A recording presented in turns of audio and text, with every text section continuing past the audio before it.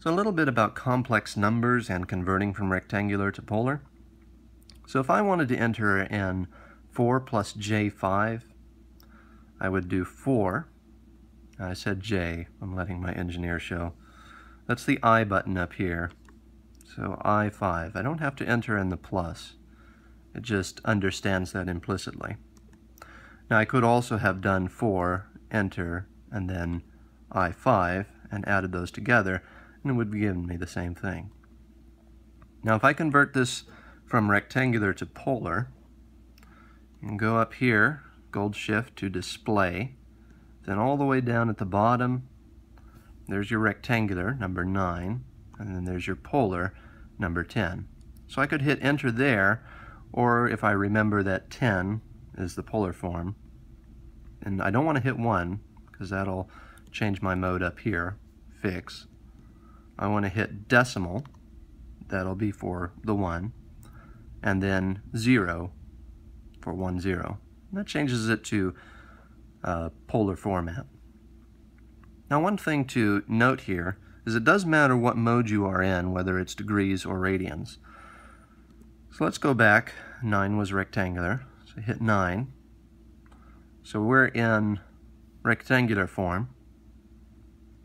If I change the mode to radians and then do my polar conversion, number 0.0 for 10, now it gives me the same magnitude, but it is 0.9 radians instead of the 51 degrees that it was.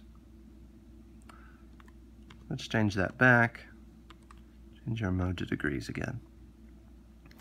Now there's a couple things you can do at this point.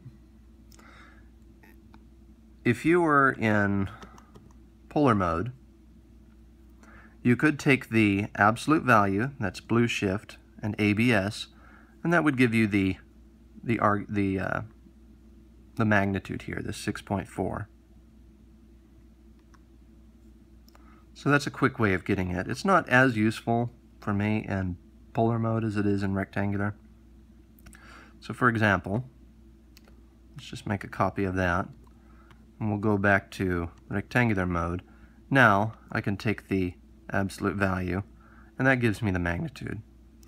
So if I'm just calculating the magnitude, say for example like a voltage, and I just want the magnitude of the voltage, I don't care about the angle, then I'll go ahead and do the absolute value. Now this also works for the angle. That is the argument up here, this gold shift and argument. And if I recall, it was 51 degrees or so. That gives me the argument. Shift this down, go back to polar. That's that 51.34 degrees that we got. Again, take the argument, that gives you the angle of the polar form of your imaginary number, or your complex number. So that's just a simple overview of complex numbers.